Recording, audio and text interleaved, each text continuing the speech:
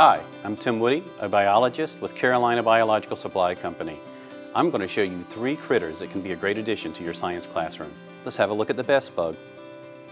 Bessbugs are actually beetles and go by many different names, including wood beetle, patent leather beetle, Betsy Bug, and Bess Beetles.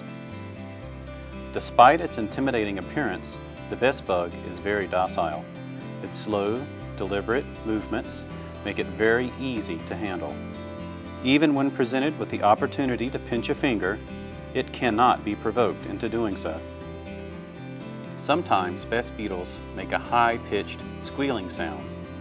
This is how they normally communicate and is not an indication of distress or poor health. Setting up their habitat is simple. In nature, these beetles live in rotting logs and feed on decaying wood. Make sure to select wood, preferably oak, that has decayed enough to easily break apart with your hands. Place the beetles in a habitat with the rotting wood. Mist the habitat to keep the wood moist, being sure not to get the wood too wet.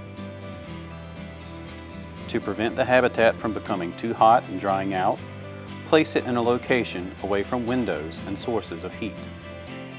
For more information on how to care for these and other classroom organisms, visit carolina.com.